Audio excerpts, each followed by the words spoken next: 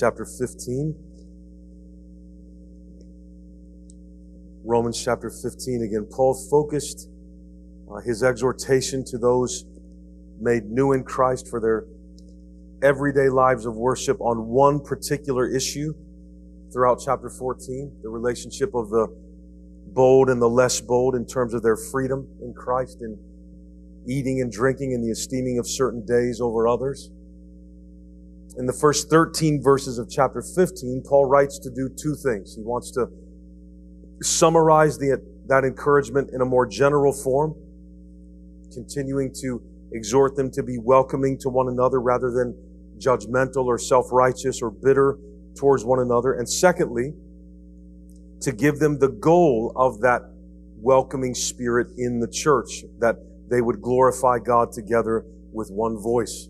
And so in the first 7 verses, the ministry and example of Christ are put forward as a basis for their welcoming of one another. This morning, in verses 8 through 13, the testimony of the Scripture is given as the basis or the foundation for their ongoing fellowship and worship together. When God welcomed in the Gentiles, non-Jewish peoples, as full members into the family of God, He was setting a tone. He was making a proclamation for the attitude and posture of the church for all time towards each other. God's welcoming spirit, God's welcoming design of all nations is the basis for everything the church is called to do and to be. God's will is that the welcoming culture and behavior of the church would be a deliberate means of testimony to the gospel, to one another, to our neighbors, and to the world. We find our identity as new creation in the outstretched arms of Jesus, who opened them wide at the cross to draw all people to Himself.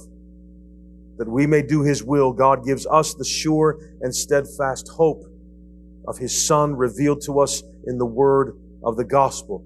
All joy and peace in this world belong to the one who believes in the God of hope. Let me pray. Father, thank You for Your word this morning. Lord, watch over my mind as I speak. Lord, may I be clear and concise. Would You help me to preach the text, to be humble under it, to preach in service of it rather than making it serve me and my purposes. God, would You watch over all in this room this morning? Would You enable all of them by the power of Your Holy Spirit to hear and to receive the gift of Your truth and the hope that is ours in Christ? May we all know this together. We ask in the name of our Lord Jesus Christ. Amen. Verse 8, he writes, "For." So following on from verse 7, the fact that Christ has welcomed you, he says, "For I tell you that Christ became a servant to the circumcised to show God's truthfulness." Why did Jesus Christ become a Jew?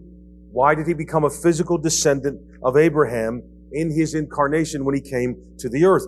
In order to confirm the promises given to the patriarchs. That's reason number 1. To prove to the Jewish people that their God keeps His promises.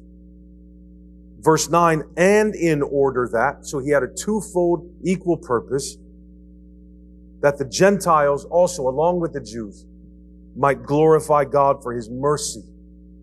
For God to make promises to bless humans is pure mercy, because He owes us nothing but justice.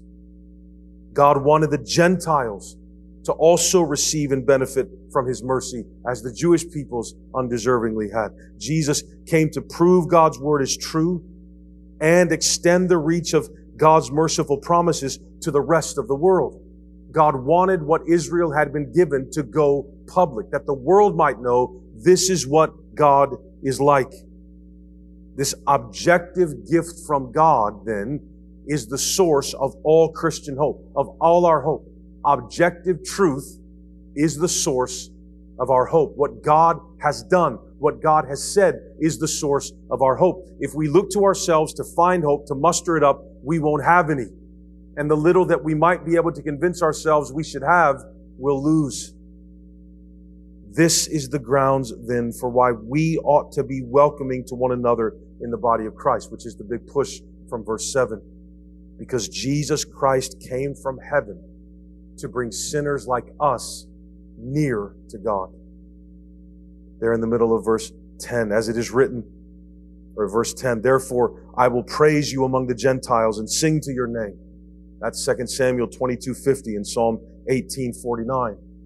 Verse 10, and again it is said, rejoice, O Gentiles, with his people. Deuteronomy 32:43. Verse 11, and again, praise the Lord, all you Gentiles, and let all the peoples extol him. Psalm 117, verse 1. And again, Isaiah says, the root of Jesse will come, even he who arises to rule the Gentiles. In him will the Gentiles hope.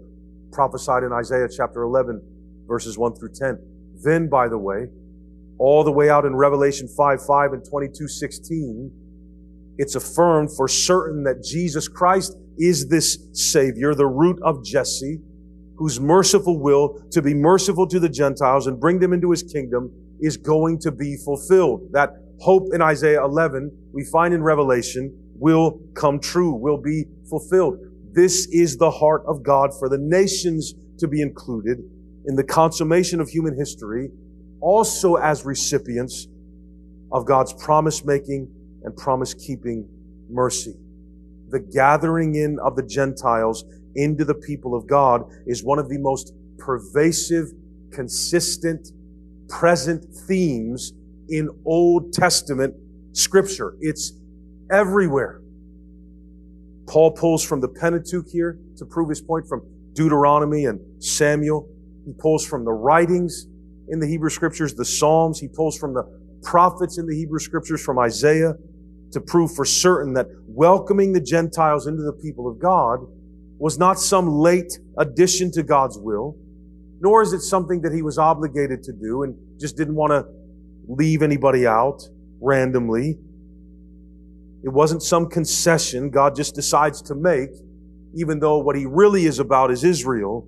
No, the inclusion of the Gentiles has been part and parcel to God's design for all creation the whole time, since before God created anything. The reason Israel then, as he's writing to many Christians in Rome who are Jewish, the reason they cannot think too highly of themselves, and the reason we should not overestimate the place of Israel in God's plan for creation, is that Israel was the means by which God meant to save the world by being the vessel of the Messiah God promised to send to fulfill the promises made to Adam, to Abraham, and to David. So we find through Paul, through the New Testament Scriptures in Christ, that Israel was not the goal, but the means to accomplish God's end for creation.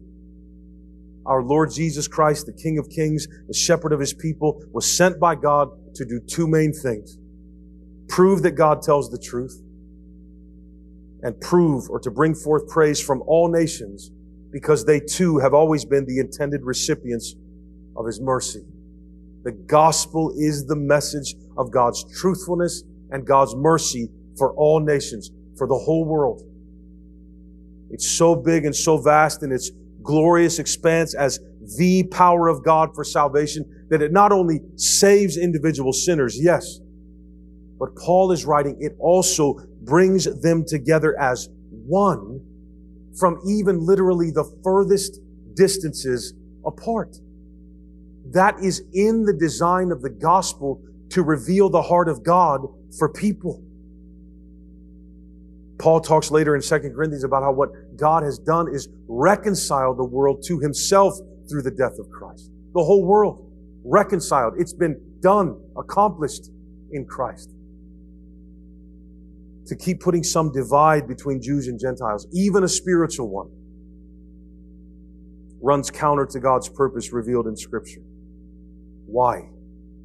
Because there is to be nothing that threatens the believer's hope that Christ is for them, especially not poor interpretation of Scripture. Nothing is worse than using the Bible to create doubt and a lack of identity in people. Verses 1 through 7 and verses 8 through 13. We looked at 1 through 7 last week. Today we're looking at these. They're actually written, if you'll notice, in the form of two prayers by Paul. They're written mainly as petitions or requests. See that in verse 5 for the first section, verse 13 today for the second. And for these prayers, to make them, to inform them, Paul draws on 4 key elements from the whole letter of Romans up to this point. He's bringing all these theological propositions together to shape these prayers. The first element that Paul uses from the whole letter of Romans to make these prayers, to ground these prayers, is the fact that all Old Testament Scripture is about Jesus Christ and has all been written and presented by God in order to bring comfort, encouragement, endurance, and hope to those who read and receive it today and at all times.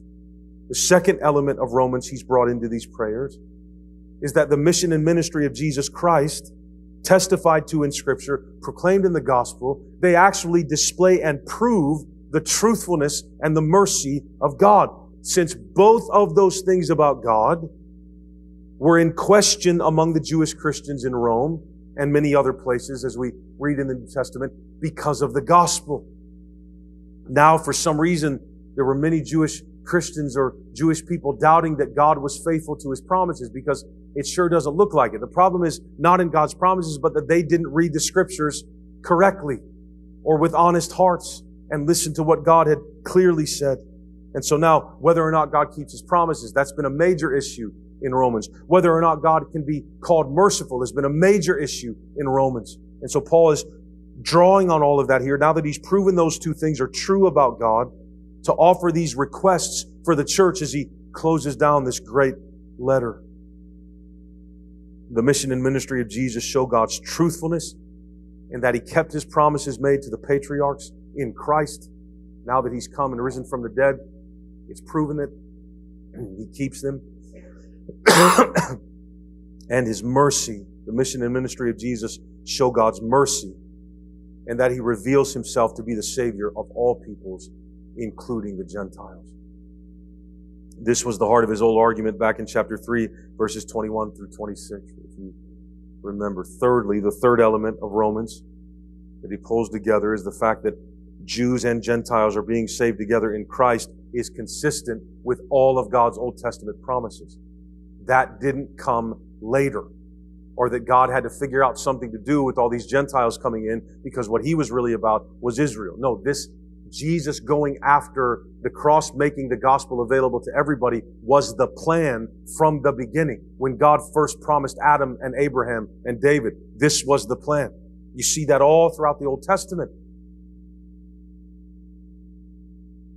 That was the very point of Romans 9 through 11, wasn't it?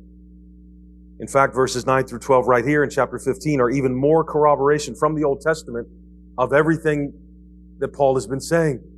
That all Israel, God's own dear children from among the Jews and Gentiles, the true Israel, what the word Israel actually means, he told us in Romans 9 through 11, they will be saved and together will glorify God in Christ. And fourthly, to ground this prayer here in the theology of Romans as a whole, Paul prays that they would have comfort, endurance, and hope by the power of the Holy Spirit.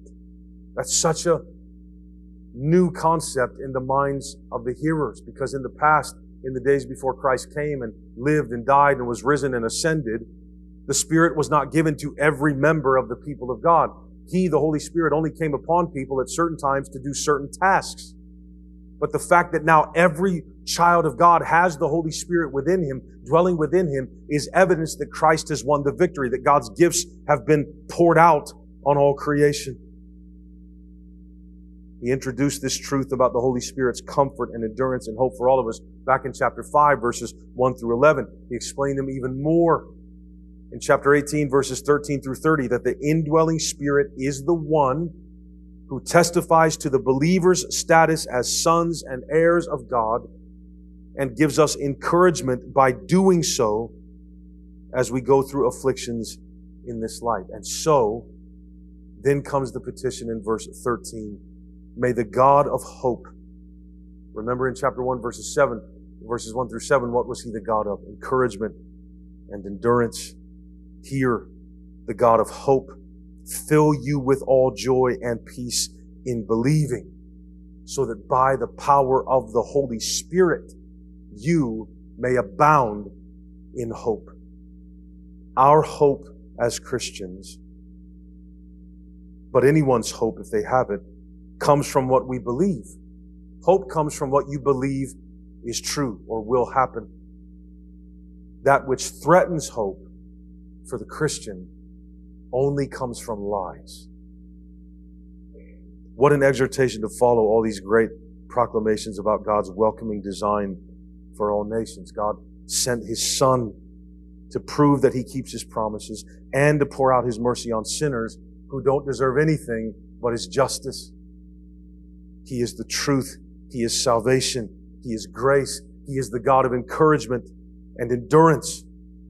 And Paul says, may that God fill you with all joy and peace in believing Him. Right? Absolutely. Why would He not? He's able to. He desires to. All joy and peace belong to the one who believes in the God of hope. Hope for humanity isn't found finally in the things of this world, or in the increase of wealth, or the improvement of our situations. Last night, my wife and I were driving home from the big Sam's Club type store in Bridgeville. We're driving back home. We're coming through Elm Grove, and there's that big billboard that tells you what the Mega Millions and the Powerball is. $400 million for the Mega Millions, $493 for Powerball right now. That's a nice chunk of cheese. Even if they take half of that, which I believe the government's entitled to everything that you own, apparently. So let's say they take everything and you just clear a measly 50 million, that would change some things. But are those things reason for hope? No, because they have no guarantee. They're just there. You might win. You probably won't, right? So there's that kind of hope. There's, man, I wish that would happen. And we come to think that that's hope. That's hope, maybe as the world defines it. That's not hope as God defines it. God is the God of hope. Put that in with all the titles that you have for Him, that you call Him, that you name Him by. The God of hope. He created it. He sustains it. He rules over it. He guarantees what He promises. That's the basis of the Christian's hope. That's really ultimately why the Bible was written. So that the hope we have in Christ, we would have example after example after example, that when this God makes a promise, He keeps it. Therefore, it makes all the sense in the world to hope in Him. It makes very little sense to hope in things that we just want to be true, but have no guarantee they will be.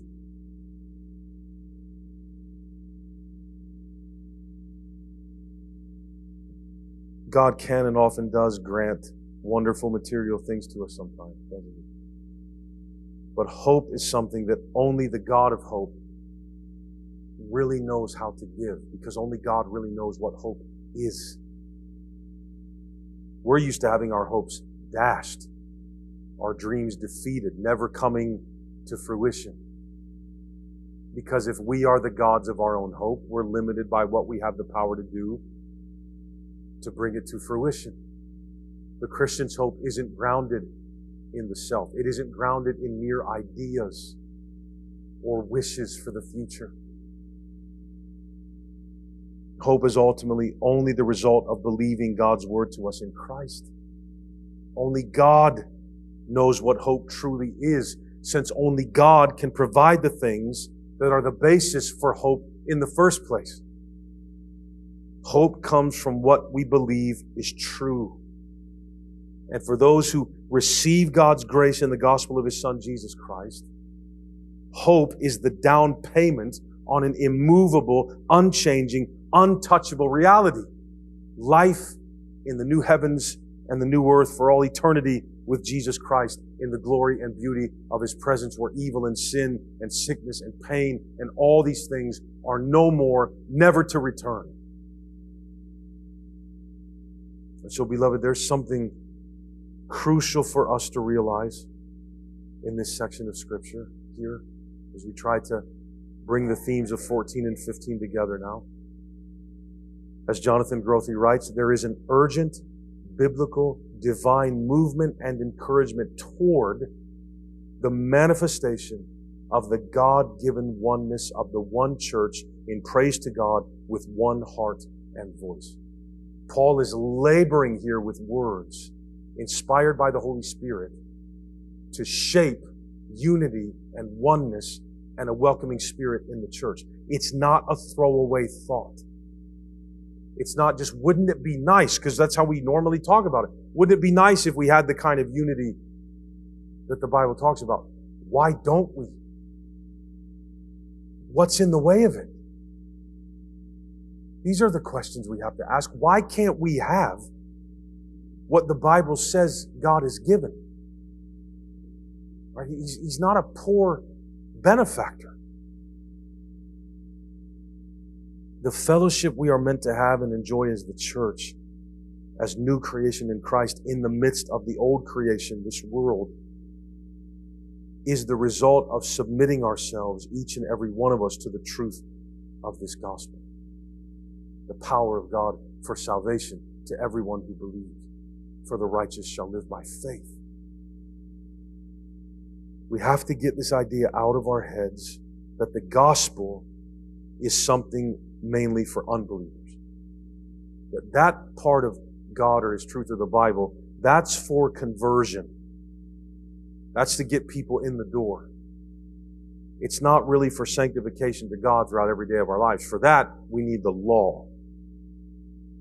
Right? For that, I need you to tell me how to live. Now that I've been made new, I want to give my life to God. And so what I need from you, preacher, is you to teach me how to live, what to do. I don't need you to preach Jesus to me all the time. I got Him when I was 12 in VBS or whatever your story is, right? Don't rely on yourself for sanctification. Beloved, salvation is not just God putting batteries in your back. It's Him rescuing you. It's not swimming lessons. It's the rescue from drowning.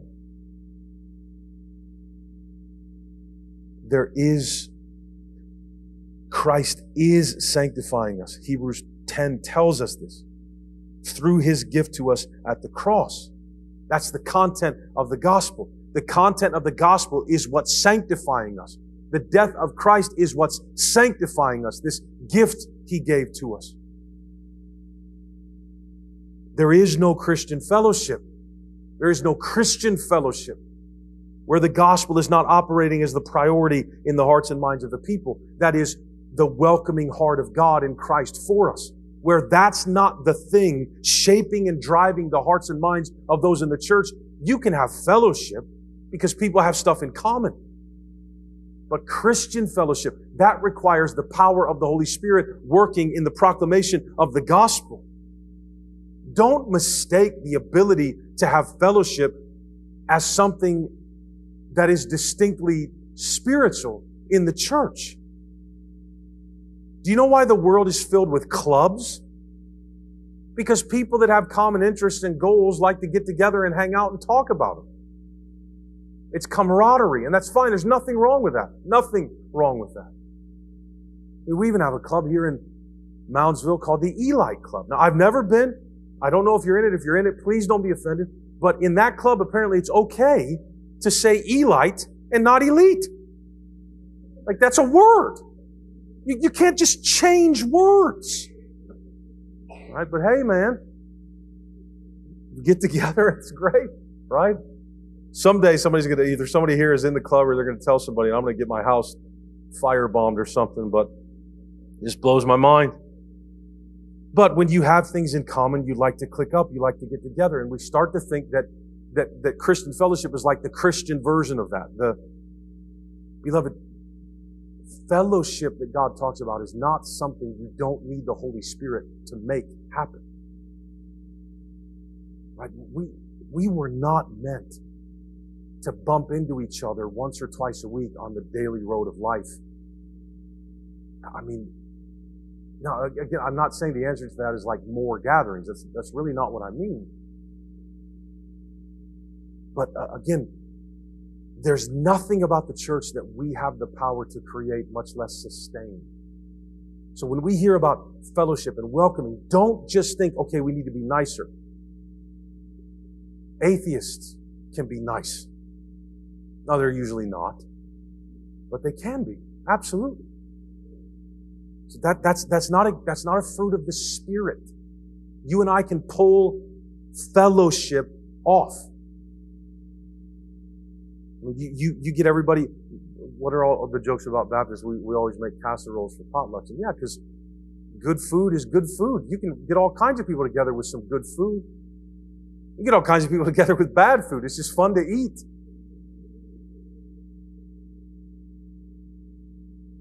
We may have friendship and camaraderie and mutual interests and goals, maybe similar political affiliations, all those things, but the world can pull off fellowship based on those things. Those without Christ, that reject Christ on purpose, can have fellowship without those things. Anytime a group agrees on a common truth, be it godly or not, there can be fellowship. That's not Christian fellowship. It's being shaped by the gospel, where we are so welcoming of one another that the peace we enjoy is completely foreign to the world. We don't want them saying, well, that's just as buddy as where, my Boy Scout club or whatever, or my fantasy football league or whatever. It's just like that. No, this is to be something heavenly on the earth. That's what this is supposed to be. And think about how our anemic view of fellowship can tend to inform our entire practice as a church. It just becomes a hall of differing ideas and voices, and I have my say and you have your say, and we just... That's what Jesus died for? That's what Jesus died for us to have? He didn't need to die for that. We can do that over our political party. And those stink.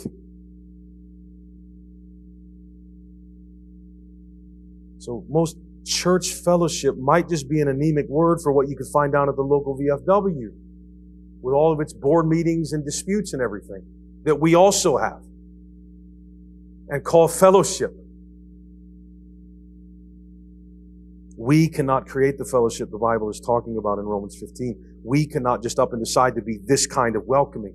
This fellowship is only created by subordination to the radical truth of this gospel as the basis of a hope that is so transcendent, affects so much in us, it makes us into welcoming rather than tribal, self-righteous, defensive, divisive, abrasive people.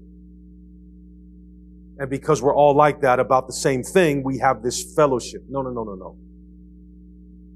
We offer something categorically different than what you can find with your friends who knit or crochet or your golfing buddies or your friends that meet for football games down at Buffalo Wild Wings, and all those things are fine.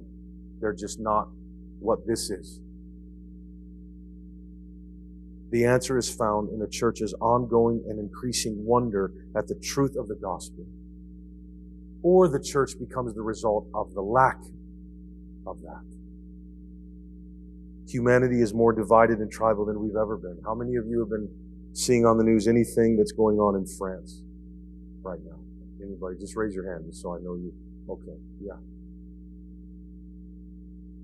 That's coming soon to a country near you. We basically just hate each other. I know that might sound melodramatic, but we don't just dislike each other anymore. Everybody that differs with us is a threat to the life we want, even if it's just by their ideas and opinions. Not this place. Not this people. We can't have a shadow of that here. Not an ounce of it.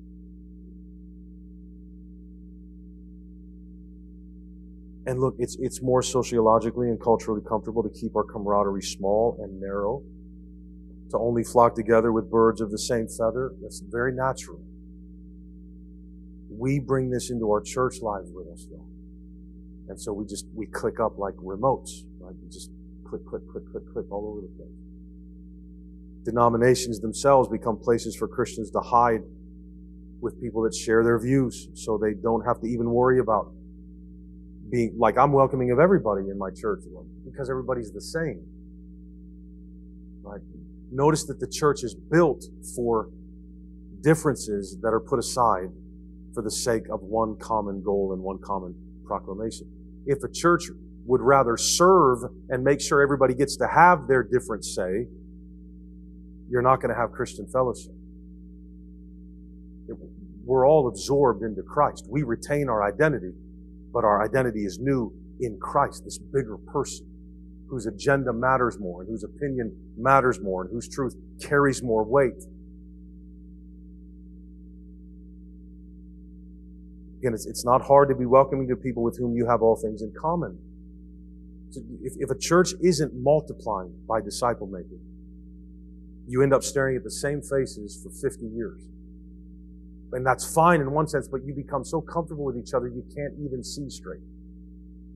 You can't even see how other people might not feel welcome in that because you're fine. Right? But it is hard to walk into a church that's been around for a long time and everybody's been friends since high school or grade school. That is hard. So how does a group like that, because there's nothing wrong with staying together for a long period of time. That's wonderful and it's rare. But we aren't an institution that's meant to just stay static and maintain buildings. We are here to make disciples, to multiply like a family does. Just like a family does. Not by procreation necessarily, but by proclamation. By the word that creates faith, that creates life. We multiply. Again, being welcoming to people with whom you have all things in common, that doesn't take the breath of the Holy Spirit on us. And where there is no breath of the Holy Spirit sanctifying us through Christ, there is no church. It's just an organization. It's just an institution. But what does our Savior do? What has Christ done? He opened His arms wide at the cross. That's His posture to the world. Arms wide open, drawing all men to Himself and towards one another into the one new family and fellowship of Christ. The Church of Jesus Christ is the one place on earth where we're restored to a oneness that only comes from heaven. What we are called to display is a oneness the world is literally unable to replicate. It got really sad when business models and all that started to influence what the church thought it should be like. It would be great if that was flipped on its head. If the oneness and fellowship of the church began to be the light that was shaping society. You don't need a government to do that. You need Christians to do that.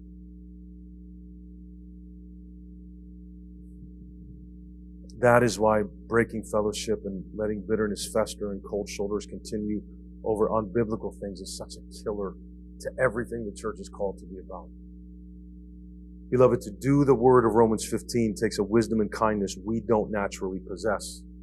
The human instinct is to turn matters that are just those of culture and preference into matters of doctrine and confession of truth and error. If you disagree with this, you're not my friend. And it ends up being something that you just really like, not a matter of the truth.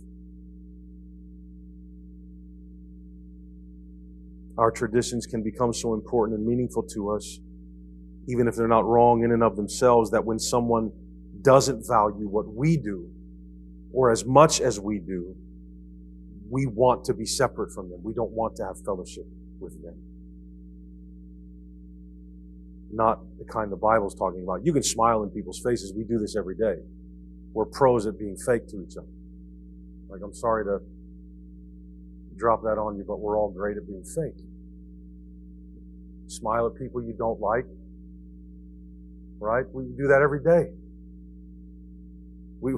You ever done that when somebody cuts you off in traffic and you're mad and you want to give them a symbol, but it's not a wave? Right? And they cut you off and then they give you the I'm sorry, and instead of, you're like, yeah, you don't like that person. Like if they get pulled over in a second, you're going to drive by, you're going to laugh at them, right? I've never done that. But this is what happens when our flesh gets in the way of our hope. Right? It's not worth it. Like, it's not worth it. There's nothing worth losing your hope over. Beloved, it's all we have while we're here. There's nothing worth damaging what you have here, what Christ wants you to have here. There's nothing worth damaging. Nothing. Especially as the world starts to tighten its grip on us. This is one of the many reasons why the church is still in such great need of the gospel. Christians. Right? In such great need to see Jesus dying with his arms stretched out wide to us. My dad always had a picture in his office that was the cross, and it just said, I asked Jesus, how much do you love me? And he said, this much, and spread his arms out and died for me. I remember that picture as a little kid. So, may the God of hope fill you with all joy and hope and peace in believing, so that by the power of the Holy Spirit you may abound in hope. What kind of people abound in hope? What would a person that abounds in hope look like to our world, to America today, in France today, in Africa today, this day? What would hope look like? What would a person who abounds in hope look like in China on July 2nd, 2023? Could you imagine? For hope in God does not disappoint. Forgiveness of sins has risen from the grave. Life has come. Peace is ours in Christ, and it's yours for the receiving. Every single last one of us.